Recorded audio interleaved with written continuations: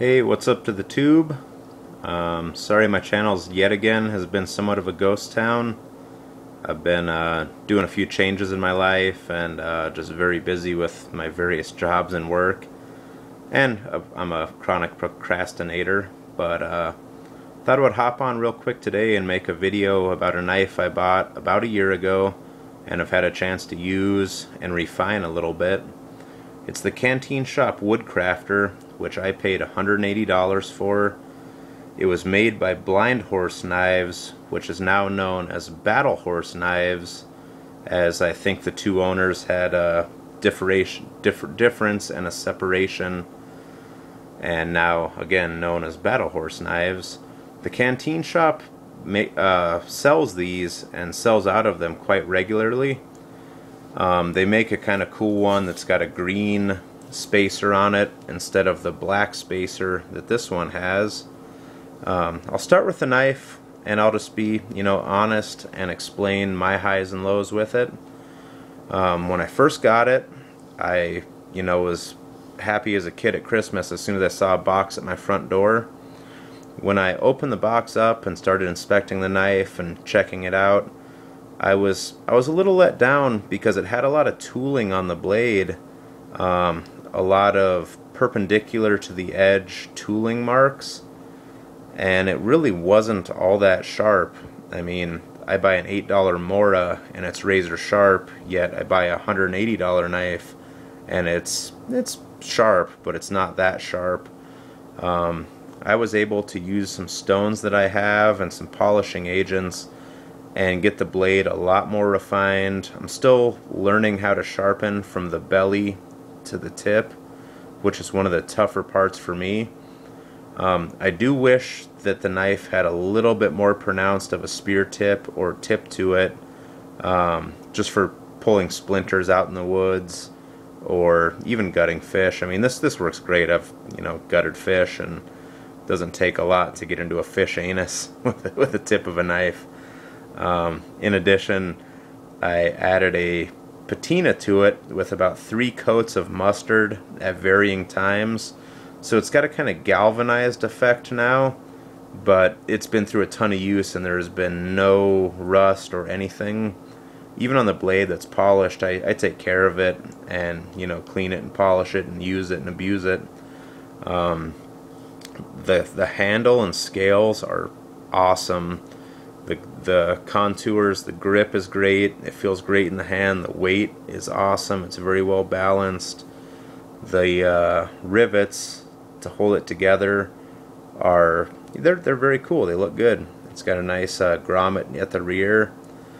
The spine is fairly thick, which I like, which, for cooking and cutting onions and stuff isn't the most awesome, but for the woodcrafting tasks, it is great. I took the time to use some tools that I had to put a really nice sharp edge on the back spine, which helps to throw sparks with the fire steel that I added to the sheath. When I bought this, I just bought the knife and sheath and did not go for the extra fire steel. I took this one off the Bushcaft knife that I made in an earlier video. I'm filming this one-handed with my iPod, so I can't really show it too well.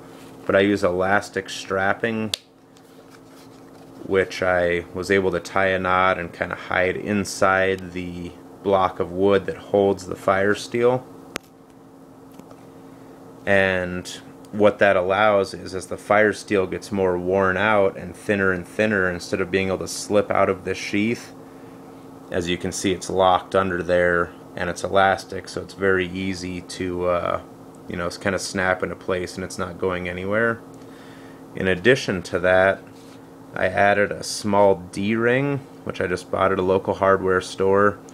It's about a 4.5 inch to 6 inch piece of leather, depending how wide you want it for your belt. And what I did was I used some barge cement on the rear of this and some specialty screws that as you screw the screw to the inside, it's got a low profile nut on the back. I cut that off with a pair of crosscut dikes and then filed it down so it's smooth, so it's not going to abrade my belt or anything like that. but it gives it a nice pivot when I walk, and when I sit down it's not really rigid or anything like that. It gives the knife some good play, so it's comfortable. Also, just today, since I was sitting watching some YouTube videos, I added about 19 feet to 19 and a half feet of paracord on here. I started at the bottom, through the grommet, worked my way up as high as I felt like I wanted to go with it, and then double wrapped it all the way back down and through the grommet on the reverse of the side I initially started with, so that it's tied in place pretty well. If anyone gets this idea or kind of digs it and want to do it at home, I ended up having to pull the threads out of the end of the paracord as I was starting to finish it, melt it down into a little bit of a needle point in order to push it through such a small grommet hole.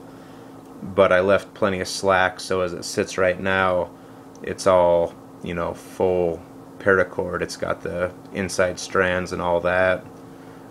What that paracord offers at 19 feet especially is I could hollow out the nylon outer and take all the strands out.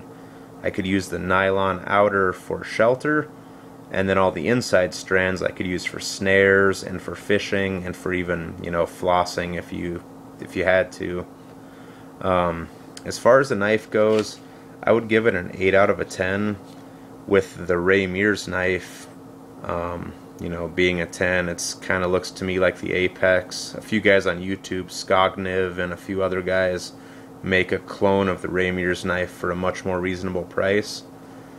But all in all, I'm pretty happy with it. I'll be using it for years and years to come. And unlike Gerber Bear Grylls knife, this is something that I feel if I did have kids, or, you know, my brother or whoever, if I wanted to pass it down, it's a quality piece of steel and a tool that will be, I mean, it's kind of timeless. It'll be, you could pass it down. It's not like a lot of disposable junk we get these days. I hope everybody who's watching my channel is doing good. You know, I hope you had a good summer, and it's kind of cool the small things you can do to a knife or to any tool to specialize it if you just use a little forethought, and, you know, maybe someday it'll save your ass. Everybody take care, and I'll, you know, throw up some other vids in the future. I got a few ideas. Later.